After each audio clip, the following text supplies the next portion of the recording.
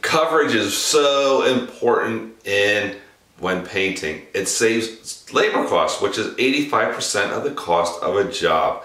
Knowing what Sherwin-Williams white semi-gloss covers the best can save you time and obviously some money. So that's what this is about. We're going to take a look at ProMar 200, SuperPaint, Duration, Cashmere, Pro Classic, Emerald, and Emerald Urethane to see which one covers the best. Let's get started.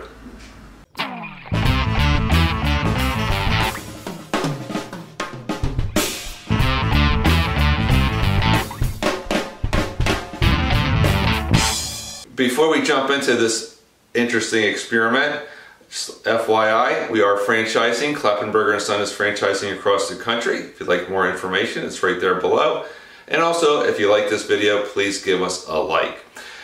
Okay, so I put these 7 different Sherwin-Williams white semi-glosses on 3 different backgrounds and had judges who did not know what the grade of paint was evaluate the coverage from best to worst. Who were the judges? One was a sales rep from Sherwin-Williams, one was the manager's sales rep, and one was a sniper for the Secret Service, and one was my 15-year-old nephew who was very enthusiastic, has a great set of eyes, smart kid, really took this seriously, and he evaluated them as well.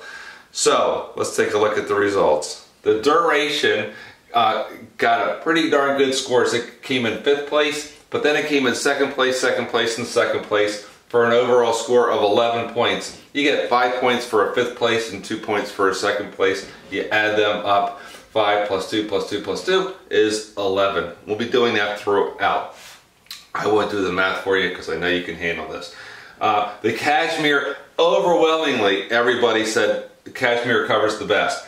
Everybody gave it a 1st place, so out of the 4 judges, it got 4 points.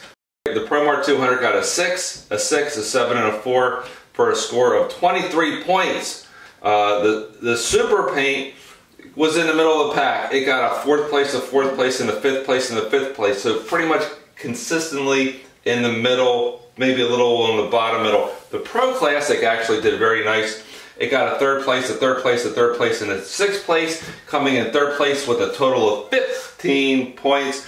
The Emerald Semi-Gloss, we're talking about a $90 gallon of paint, did not do so well. It got 6th place, 4th place, 6th place, 4th place. And let me just say, there's really not that much difference between a 4th place and a 6th place. These can really be interchanged quite easily, so that's why you see 4s and 6s and 5s all over the place. And then the Emerald Urethane, this, talk about all over the place. It got a 5th, a 2nd, a 4th, and a 7th, but I think it's pretty safe to say, as we look around at these other colors, that the Emerald Urethane is always finishing in the bottom of the heap. It doesn't mean it's a bad paint, it just means it's just not a good covering paint. Taking a look at our second color is a kind of a medium dark gray primer, and we put 2 coats on this side of the 7 paints and 1 coat on this side. And if I had to just quickly tell you which ones I think perform the best on 1 coat, it would be the Cashmere.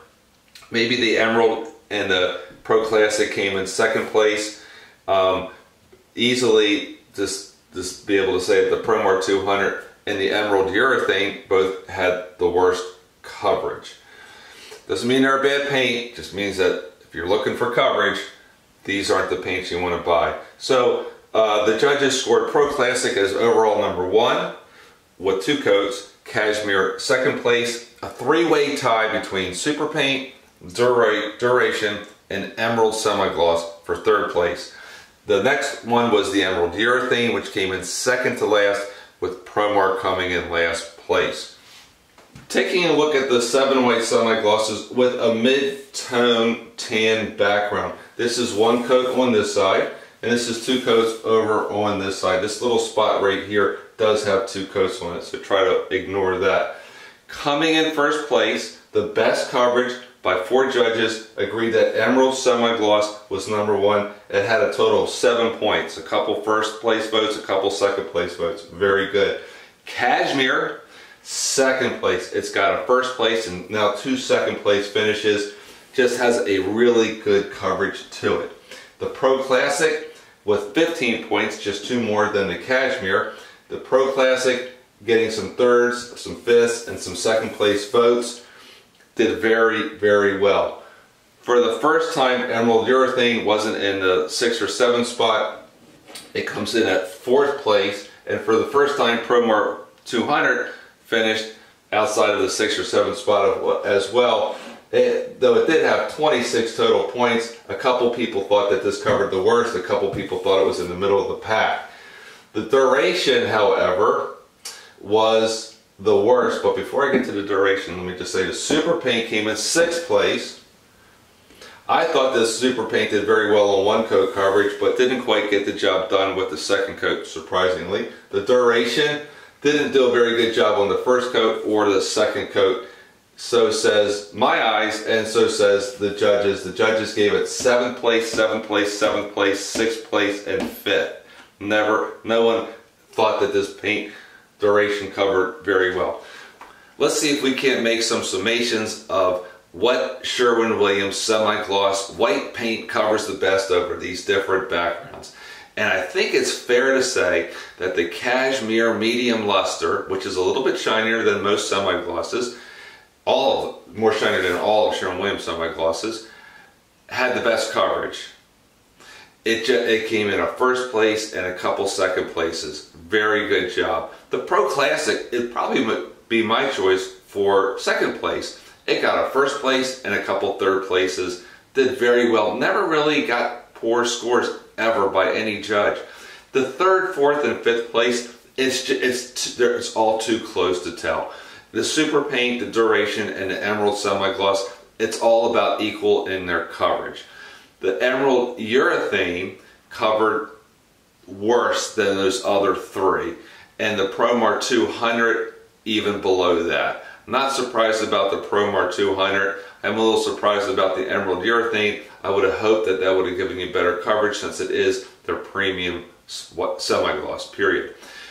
I hope you found this interesting. Before you leave, I'm going to be doing the same test with Benjamin Moore and Pittsburgh, and then we're going to have a competition between which #1 Sherwin-Williams goes against #1 Ben Moore. So if you like this kind of stuff, you find this interesting, go ahead and subscribe, and you'll stay in the loop on who really has the ultimate white semi-gloss. Thanks.